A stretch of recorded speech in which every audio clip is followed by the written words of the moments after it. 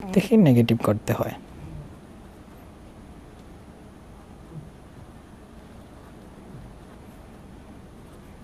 Affirmative two negative, এই তিনটি বিষয় আমাদের প্রত্যেকটি স্টুডেন্ট বা প্রত্যেক ইংরেজি শেখার আগ্রহী ব্যক্তিরা অবশ্যই জানতে হবে এই তিনটি বিষয় কিভাবে অতি সহজেই সলভ করা যায়। প্রথমে আমরা জেনে নিই 7 সাবজেক্টের মধ্যে কোন কোন সাবজেক্ট আছে, যেমন I, you, they, we, he, she, it. So আমরা অক্সিলারি ভার্ব সম্পর্কে আশা করি সবাই মোটামুটি ধারণা আছে। অন্য একটি ভিডিও আমি অক্সিলারি ভার্ব সম্পর্কে বিস্তারিত আলোচনা করব, আজকে আর এখানে আলোচনা করছি না, শুধু বলে দিচ্ছি এই সাবজেক্টের সাথে অক্সিলারি ভার্বের কী ধরনের সম্পর্ক আছে। আমরা আই অর্থ আমি, এখানে কিছু ব্যতিক্রম রুল আছে, যেমন আইয়ের সাথে শুধুমাত্র এম ব্যবহৃত হয়, যেমন আই এম।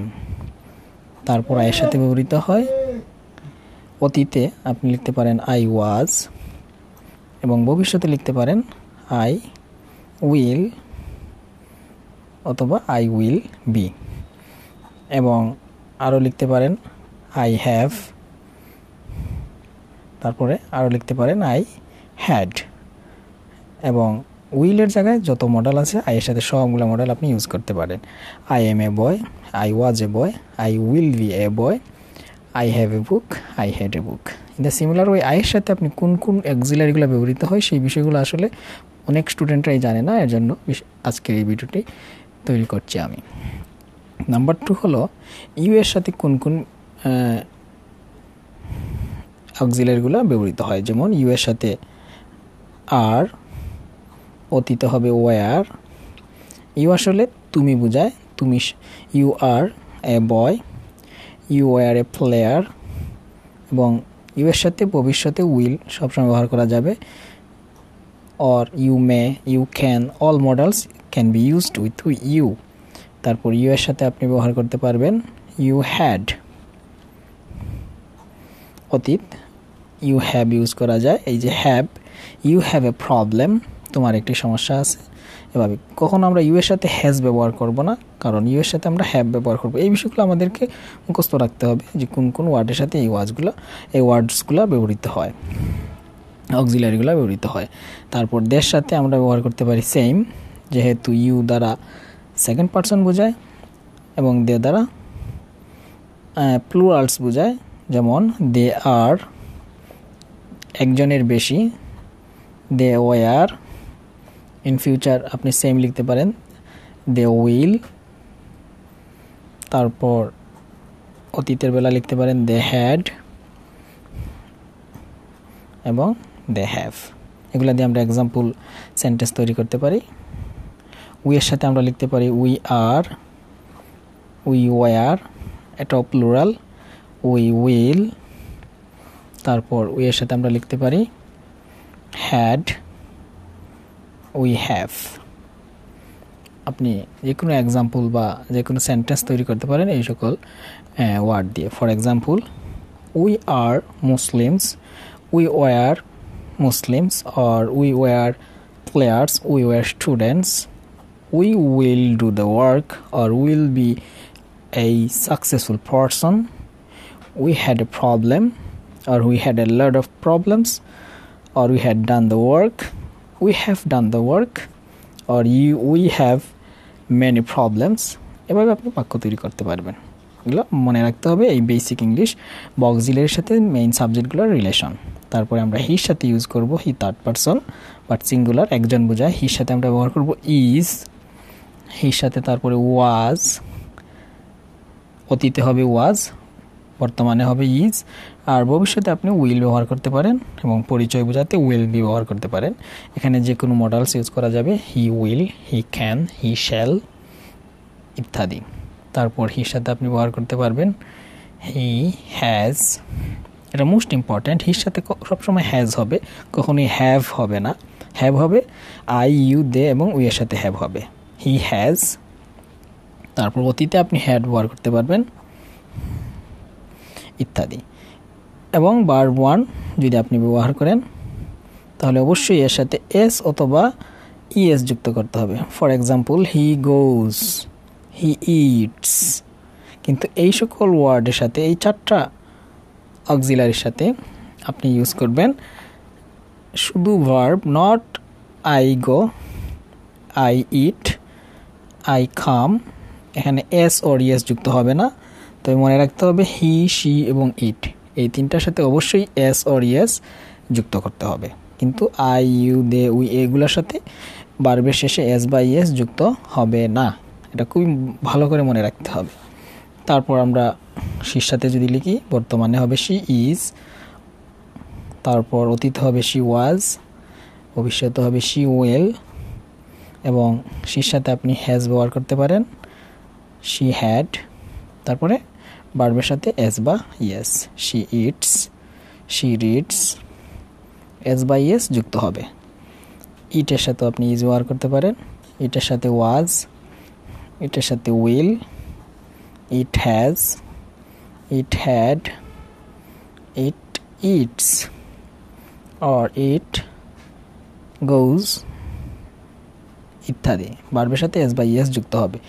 হি, শি, ইট এই 3টা সাবজেক্টের সাথে আপনি অবশ্যই এস বা ইএস ভার্বের সাথে যুক্ত করতে হবে এবং অক্সিলারি হিসেবে ইজ ব্যবহার করতে হবে হির সাথে, শির সাথে, ইটের সাথে, প্রত্যেকগুলোর সাথে। He is a boy, he was a player, he will go to school or he will be a player, he has done the work, he has a lot of problems, he had done the work, not he have, বলতে হবে he has। তারপর she is, not she are, she is a nice girl, she was an extraordinary person or she was very brilliant, she will do the work, she has done the work, she had done the work, she has মনে রাখতে হবে she have হবে না। it is nice flower, it was a nice day, it will be a nice day, it has a problem or it has 2 legs in the same way, it has, not it have মনে রাখতে হবে এটার সাথে has হবে। তারপর অতীতে it had many problems, it goes। এভাবে আপনি সেন্টেন্সগুলো তৈরি করতে পারবেন। এখন আমরা এই 7টাই মোস্টলি ইউজড 7 সাবজেক্টের সাথে কোন কোন অক্সিলারি ভার্ব ব্যবহৃত হয় এবং তাদের সাথে যে সম্পর্কটা আমরা জানলাম, এবং একজন বেসিক ইংলিশ লার্নারের জন্য এই ওয়ার্ডসগুলো অবশ্যই খুবই জরুরি। তাকে অবশ্যই এই ওয়ার্ডগুলো ভালো করে জানতে হবে বা আয়ত্ত করতে হবে। সুতরাং অবশ্যই এটা মাইন্ডে রাখতে হবে কোন কোন ওয়ার্ডের পরে কোন কোন অক্সিলারিগুলো হয়। আচ্ছা, এখন আমরা অ্যাফার্মেটিভ টু নেগেটিভ ওয়ার্ডস কীভাবে আমরা ইউজ করব বা কীভাবে তৈরি করব সেটা আমরা জানব।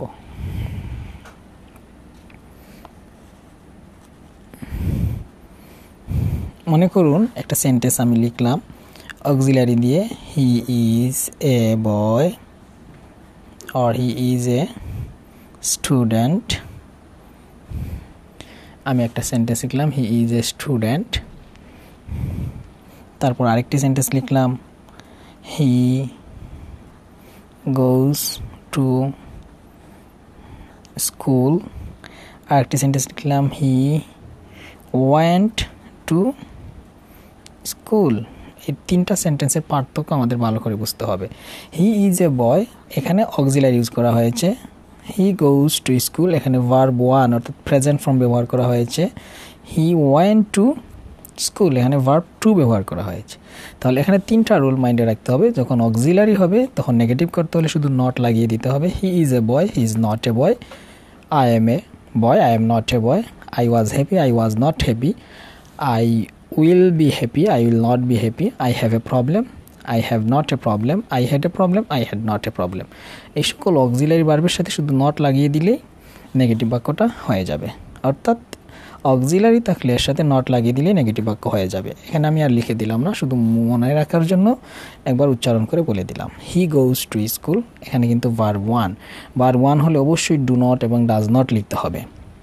ফর এক্সাম্পল আমরা যদি এই সকল ওয়ার্ডের সাথে নল, আই, ইউ, দে, উই এগুলোর সাথে যদি আমরা ইউ অ্যাড করতে চাই তাহলে এখানে আপনি লিখতে পারেন ডু অর ডু নট, প্রত্যেকটার সাথে do not, not does not, but he she it এই তিনটি ওয়ার্ডের সাথে অবশ্যই ডাজ নট লিখতে হবে। সাপোজ ডাজ নট, আমি লিখে দিলাম does not, he does not, she does not, it does not.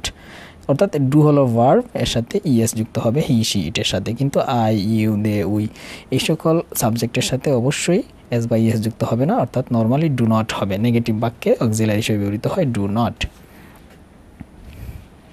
তারপর আমরা ভার্ব ওয়ানে যাই, হি goes to school, he does not go to school. কিন্তু এমন যদি হয় ইউ গো টু স্কুল, তুমি স্কুলে যাও, যেহেতু এটা ইউ অর্থাৎ তুমি বোঝাচ্ছে, তখন সেকেন্ড পারসন, তখন এখানে লিখতে হবে you do not go to school. এখানে ডাজ নট হবে না, ডাজ হবে হি শি ইট, এই তিনটি ওয়ার্ডের সাথে ডাজ হবে, কিন্তু ইউ এর সাথে ডু নট, আই এর সাথে ডু নট, দের সাথে ডু নট, উই এর সাথে ডু নট, এটা মনে রাখতে হবে। অর্থাৎ he does not go to school, this is the negative sentence. এবং যদি ভার্ব টু থাকে ওয়েন্ট অর্থাৎ পাস্ট ফর্ম, তাহলে প্রত্যেকটি সাবজেক্ট, যে কোনো সাবজেক্ট হোক, I U they we he she it, যে কোনো সাবজেক্ট হোক, সব সময় নেগেটিভ করতে হলে ডিড নট। এখানে আমি একটু লিখে দেখাচ্ছি, হি ডিড নট, তারপরে আবার ভার্ব ওয়ানটা লিখতে হবে, যে ওয়েন্টের ভার্ব ওয়ানটা, he did not go to school. এই রুলটা যদি একজন স্টুডেন্ট বা একজন শিক্ষার্থী ভালো করে মনে রাখতে পারে, তাহলে ইংরেজি তার জন্য খুবই সহজ হয়ে যাবে। এই রুলটা হলো ভেরি ভেরি ইম্পর্ট্যান্ট। অর্থাৎ ভার্ব টু বা পাস্ট ফর্ম তাহলে ডিড নট গো এভাবে লিখতে হবে। ফর এক্সাম্পল, এখানে যদি আমরা লিখি উই স এ বার্ড, আমরা একটা পাখি দেখেছিলাম, তাহলে নেগেটিভ যে স আছে, তাহলে লিখতে হবে উই ডিড নট, তারপর সকে আবার সি বানিয়ে দিতে হবে, verb one, we did not C a bird. এভাবে প্রত্যেকটি ভার্ব টুকে did not plus verb one অর্থাৎ প্রেজেন্ট ফর্ম লাগিয়ে দিতে হবে। We ate rice, we did not eat rice এভাবে বলতে হবে। We went to college, we did not go to college. In the similar way, we arranged a party, we did not arrange a party. Or she made a plan, she did not make a plan. In the similar way, আপনি এই তিনটা rule খুব ভালো করে মনে রাখবেন। Auxiliary তাহলে শুধু নট লাগিয়ে দিতে হবে, ভার্ব ওয়ান হলে ডু নট অথবা ডাজ নট, ওয়েন্ট হলে did not plus verb one. একজন শিক্ষার্থীকে ভালো করে ইংলিশে দখল করতে হলে বা দক্ষতা অর্জন করতে হলে মোটামুটি বেসিক ইংলিশের এই বিষয়গুলো ভালো করে ধারণা রাখতে হবে, অর্থাৎ 7 সাবজেক্ট এবং রিলেশন অফ অক্সিলারি ভার্বস, কোন সাবজেক্টের সাথে কোন কোন অক্সিলারিগুলো বসবে এইগুলো সম্পর্কে ভালো করে ধারণা রাখতে হবে। যদি কোনো শিক্ষার্থী এই সকল সিলি মিস্টেক করে থাকে, তাহলে তার জন্য একটা দুঃখের ব্যাপার, তাকে অবশ্যই এগুলো ভালো করে মনে রাখতে হবে এবং বারবার রিভাইজ দিয়ে একজন আরেকজনের সাথে কথোপকথনের মাধ্যমে শিখে নিতে হবে। সুপ্রিয় শিক্ষার্থী, this is the end of my today's lesson, and very soon I will come back with the new topics. If you have any problems understanding my lectures, please write in the comment below. I will try to answer as far as possible. And if you haven't subscribed my video or if you haven't subscribed my channels, please subscribe it and please click on the bell so that I can instantly send to you, or you can instantly get whatever I upload to the YouTube channel. So dear viewers, whenever I will make any videos, try to listen it, try to watch it and try to make comments. And আপনাদের যে সকল বিষয় বা যে সকল grammar আপনাদের জানতে ইচ্ছে হয়, ওই সকল বিষয় আপনি কমেন্টস ভিডিওতে লিখে দেন, আমি অবশ্যই এই সকল বিষয় নিয়ে ভিডিও তৈরি করব ইনশাআল্লাহ। আজকের পর্যন্ত এতটুকুই। আল্লাহ হাফেজ।